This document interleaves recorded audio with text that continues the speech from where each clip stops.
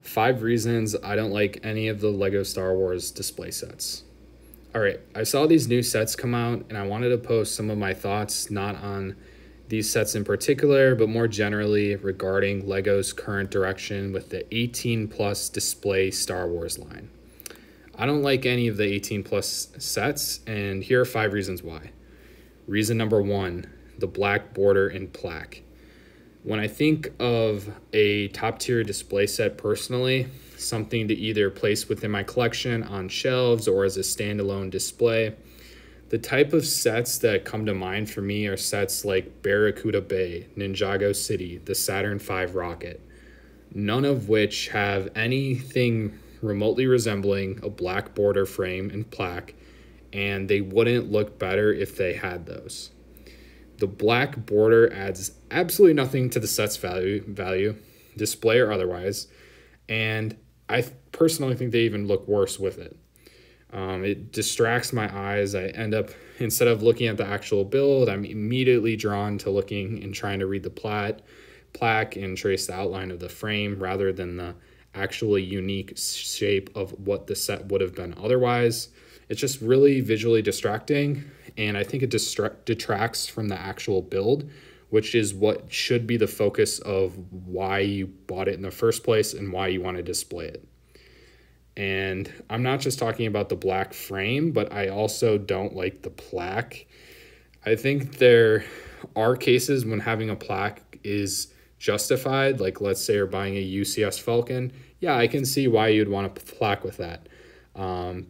But a lot of these sets are not big enough to need a plaque. It's just like when the plaque is the size of the set, it's just no need, please. Reason number 2, all black box is just straight up ugly. And it's really, really lazy when every single set looks the same. It just usually doesn't look good in most cases. That's really all there is to say about the black box. Reason number 3, collectability.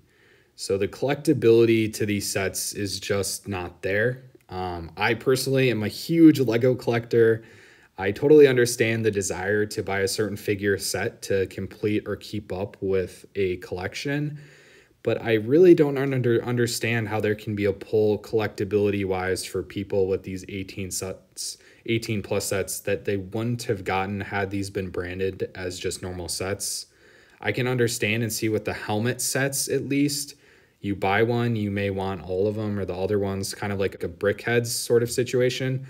But you buy this, the trench set, how does that connect to wanting to buy the Death Star Run, which is a mini build set? It doesn't really make sense, and it doesn't need to be packaged as closely as possible when there really isn't anything tying them together other than the packaging from a collecting point of view. Reason number 4, less play sets. So this one might be a dumb reason and that some of you don't care about, and it's sort of fair to think that. But the straight facts is the existence of these 18 plus sets does directly correlate, maybe not one-to-one, but it does directly correlate to less opportunity for LEGO playsets, and I think that really sucks. Reason number 5, the price. Okay, this is probably what most people care about, and understandably so. From a this is what you get perspective with these 18 plus sets, you are not getting a bang for your buck. It is abundantly clear to any person who buys this, or at least any LEGO fan, that you are strictly paying the extra price. You are paying an extra price for the label of it saying an 18 plus display set versus what you would pay if it was just a regular LEGO playset.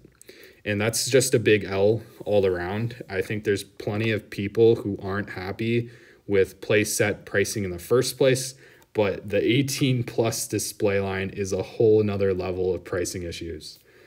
So these are my 5 reasons I don't like LEGO Star Wars 18 plus Star Wars sets. Let me know what you guys think in the comments and whether or not you agree with me on my 5 reasons. And to be clear, I'm not super upset that these products are released. They just don't appeal to me in any way as a collector. I still can buy some other sets, so I'm not too mad. There's tons of retired products I'm interested in. So no worries there. There's still enough LEGO for me to buy. But thank you guys for watching.